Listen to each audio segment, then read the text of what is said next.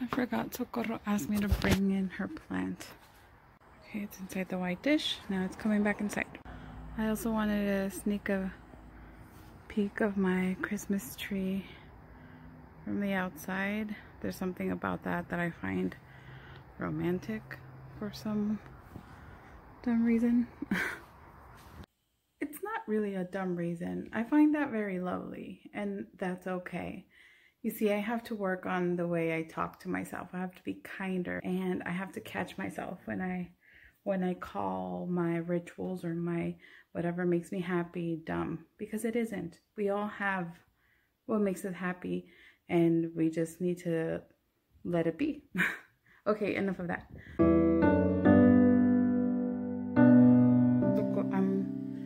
I'm placing the flowers right there. Socorro told me I can place them anywhere in the house that I wanted. It's a mess over there. And this morning Socorro left to Portland with her sister and her brother-in-law, and their kids left some candy and some change.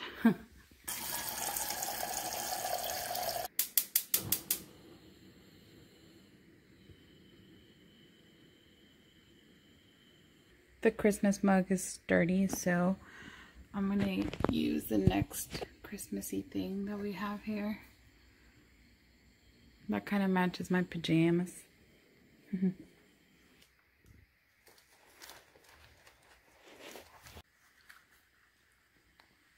I have some tea from the English tea shop. White tea, blueberry, and elderflower. Juicy blueberry, sweet elderflowers, zesty lemongrass, and naturally sweet white tea create a divinely delicious cup of tea.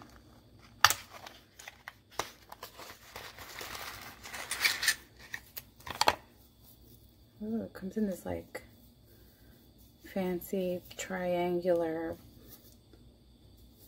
bag. Now there's a decent name for the shape that I don't remember from geometry. Just gonna do that.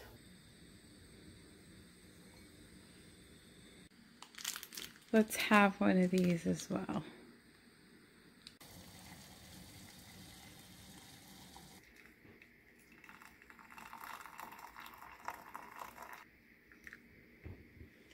Let's turn this holiday spice cake candle on. It's another gift from one of my students.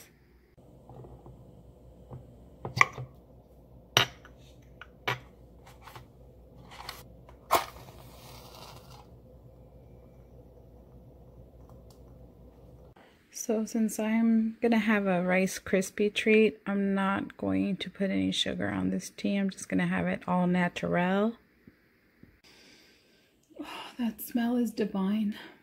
It kind of reminds me of a tea that my brother and sister made for me once when we went to visit my father.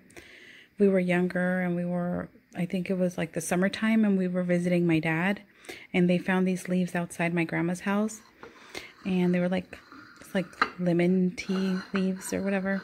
And then they made me some, and I was just like, oh, I was sold. That's what that smell reminds me of. Hopefully that's what it tastes like. There you go.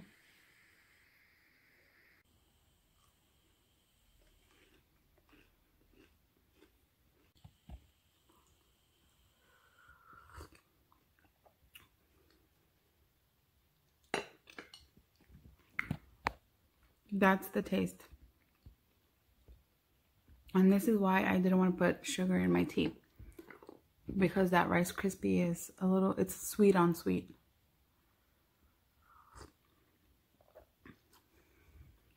I need more of this tea.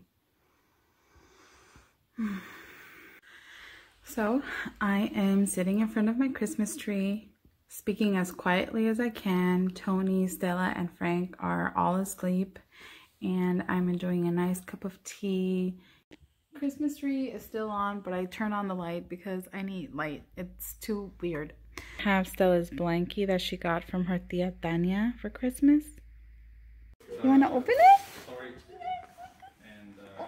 What's in there? What is this? It's actually really good for Netflix. Yeah. Wow! Oh my God, Stella! What is that? What is that, mamas? Oh my God! Mira el otro chismoso. Oh, wow! Mira, Stella. Wow! No, she's like out of it. Oh, she wants to open the other ones. No, it's not time, young lady. And this is why my videos take forever. Okay, so I don't usually like to focus on negative things. I need a sip from my tea. Okay. I don't usually like to focus on negative things, and I don't plan on focusing on anything too negative today. But I do want to have a discussion, especially of Stella and Abraham, which is my future son, or any other child I may have is listening. I want to talk about toxic people. Tony's cousin gave me this awesome book called Who's in Your Room? And she left, I noticed this really cute note on the inside. Let me read you some of it. A little something to remind us that when we were little, we had no choice. But now we decide who has the privilege of being a part of our circle. Love you. Celia is Stella's godmother, or will be her godmother next year. Okay, so let's talk about toxic people. This is not going to be an easy conversation to have, and you might not hear what you want to hear, because I know what you want to hear is it's not your fault, it's everybody else's fault, or it's not, you have nothing to do with this, or you're free of blame here. And unfortunately, you are the one to blame. You're the one in the center. And it's not like it's your fault, you did this, you brought this upon yourself, but you kind of did. And let me explain why, okay? And I'm going to use an example. I have a few relatives, and I'm sure you'll get to know them at some point, that are not the kindest people. And they have sometimes hurt my feelings in the past, very recently, in fact. And sometimes when you're around people that don't make you feel good, there are different negative emotions that stir in within you. There's fear of not being accepted. There's a sadness of being rejected. There's a anger almost of not understanding, this frustration of trying your hardest to make things work with people and then just having that backfire. And that's valid because we're human beings and we're allowed to feel these feelings, and they're understandable under the circumstances. And there are people who you will never get along with, and there are people who are just never gonna like you, and that's okay. We don't hear that a lot, but it's okay. It's okay for people not to like you, and it's okay for you not to like other people. We are not gonna get along with everybody in the world, and we just need to come to grips with that. Now that we have established that, let's move on to the second step. Yes, you're allowed to cry. You're allowed to get upset.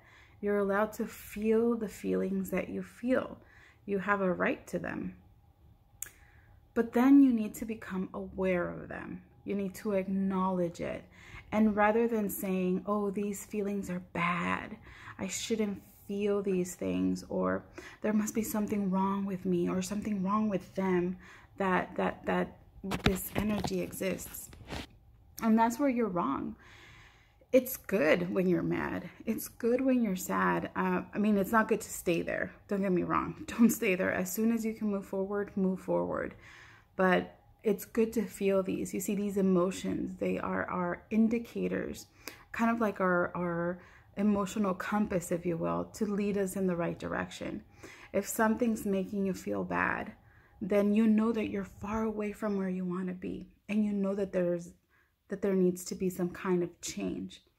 Otherwise, like myself, you would be too comfortable in the situation and you won't do anything about a discomfort of yours because you don't want to upset anyone and you don't want to, end up on the wrong side of anybody's, you just don't want to end up on wrong terms with anybody.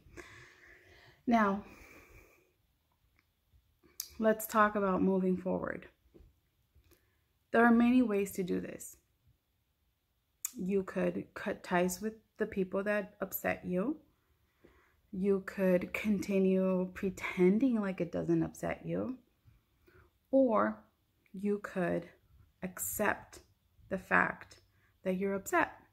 Accept the fact that things aren't perfect, that you aren't perfect, that they aren't perfect, the people, the situations you find yourself in. Accept them. And then if you can't find yourself moving forward in a positive way, then back away and don't be around these people.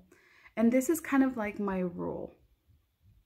If they are someone who's hurt you once, maybe twice, but mainly just once, without meaning to, and you've worked it out and you can move forward, then be around that person still. Invite those people into your life. Give them the privilege to know you as a friend or insert relationship there. However, if there's a pattern, pay close attention to the word pattern, of someone who repeatedly hurts you purposefully, then maybe it's a sign that this individual does not belong in your circle. Maybe this person doesn't belong around you, and that's okay. But I also want to caution you on something else. I know, so many cautions. You can't live your life cutting people out of it. You can't say, okay, well, I don't like this about you, I'm cutting you out of my life. I don't like that about you, so I'm cutting you out of my life. Goodbye relatives, goodbye friends, goodbye marriages. I mean, you get into this habit of cutting people out of your life. And that's also something to be careful about, because it just so happens that you're going to end up in the same relationships, in the same situations over and over and over again. And that's because of something very important. Your vibe attracts your tribe. And what I mean by that is that however you feel and think on the inside is what you're going to project on the outside. And it's almost like you're sending a signal to the world. And whoever is in tune in that frequency will be attracted to you. That is to say, if you're a person who's constantly thinking positively and kindly, then you're going to be emitting that signal, if you will, and you're going to be vibing at a high frequency, and only people who are vibing at that frequency and are thinking that way will feel attracted to you, and you will feel attracted to them, and most likely you're going to get along. There will be peace with people like that. And I'm not saying that you're not going to attract a negative person in there or two, because it happens, but most likely you're not going to stay attracted to each other. It won't work out. But the opposite is also true. If you're constantly thinking badly about people and you're justifying that they deserve this because they're mean or they're bad, or you're focusing on all the things that they've done to you, then you are vibing at a very low frequency and you're emitting a negative signal. And guess who's going to be attracted to you? Negative people. So because of that, when toxic people are around you, or you find yourself in the situations with so much toxicity around you, that is why it is, I don't want to say fault. Fault is such a harsh word, but you are responsible. That's a better word. You're responsible for that. And that responsibility shouldn't scare you. It should actually thrill you, because that means that you also have the choice and you have the power to switch that up. Now, let's go back to my relatives. But first, some more tea. as you can see, it's not easy. It's not easy. So I have a few relatives who have recently hurt me, and I want to think that it was not on purpose. I want to think that maybe they just didn't realize that they were hurting me. I know. I just want to give them the benefit of the doubt, okay? But they really hurt me. And it's not the first time they've hurt me. It's happened in the past. And this time, however, what was different about it is that it was so public. Imagine me being insulted and hurt and then trying to be a big girl about it and just like breathing in and out and just kind of saying, it's okay. It's okay. This moment is going to pass. And then I found myself like in the middle of so much kind of indifference. Let's call it indifference by these individuals. And then I receive a phone call. And this phone call is such a huge contrast to what I'm getting in the room. I'm receiving like kind of like a rejection in the room. But in this phone call, I'm receiving so much love and so much just appreciation from me. And the contrast made me very sensitive, and I started to cry, and people around me noticed. And that was very, very uncomfortable for me to be so openly vulnerable. And it took me a long time to kind of get out of that space. In fact, it was with the help of people who really loved me and who were there and who noticed what a hard time I was having and who helped me switch the night around. I ended up having a pretty lovely night because of them and because of my ability to, again, feel the emotion I was feeling, recognize it, acknowledge it, accept it, and then just like move on, let it go. And I even took it further, that I'm realizing and accepting that my vibes are attracting this behavior. Like I'm constantly thinking about them as these like mean, hurtful people. And of course, because of that, I'm only going to see that side of them. And I'm only going to get more of that. And so I've decided, and it's been working very well, to only think of the best side of them. Whenever I think of them, I'm sending them love, and I'm imagining all the good things they've done and the smiling that they've done and everything positive about them. And I'm staying away, and I'm hoping, and I've already seen it, where the only times I've come into contact with them after this experience, it has only been when they are vibing high and they're being loving. And so my advice to you is to be more loving, to be more positive, and only focus on the good in people. And I know that you can do it. Okay, well, this is the end of my video. I just want to let you know that I love you. I'm about to go to sleep now, and I hope that this crazy rant was helpful. And I just want you to know that you're worthy and there's nothing wrong with you. You're wonderful just the way you are. And so is everybody else. Mwah.